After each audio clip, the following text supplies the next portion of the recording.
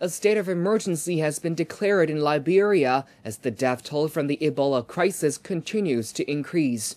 The state of emergency is to last for a period of 90 days, during which all-out efforts will be made to curb the further spread of the infectious disease. Out of the 4 countries affected by Ebola, the death toll in Liberia has been rising the fastest. On Wednesday, Liberian President Ellen Johnson Sirleaf declared a state of emergency, saying the scale of the epidemic poses a threat to state security. The move comes as health workers in West Africa have appealed for urgent help in controlling the world's worst Ebola outbreak, as the death toll has climbed to 932.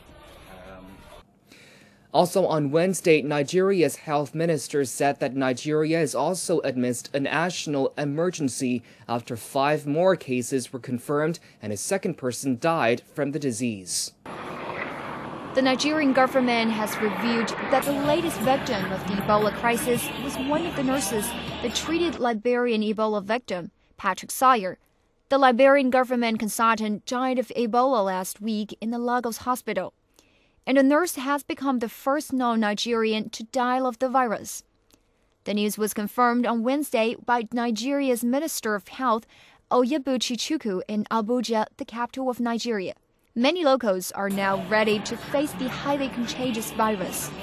I have instructed my children that wherever they go, if they shake, they must make sure they wash their hands.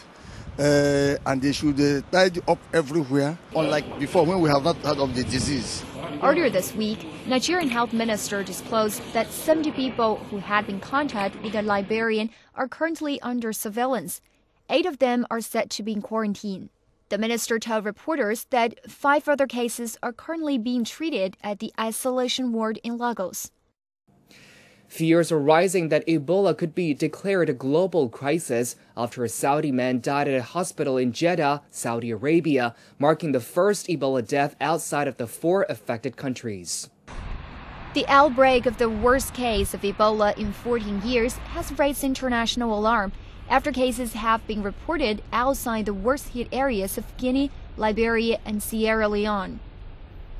The health ministry in Saudi Arabia is on high alert after men suspected of contracting Ebola during a recent trip to Sierra Leone died on Wednesday.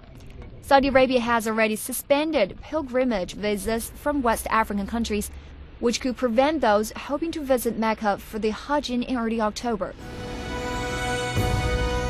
This is CNC World, a new perspective.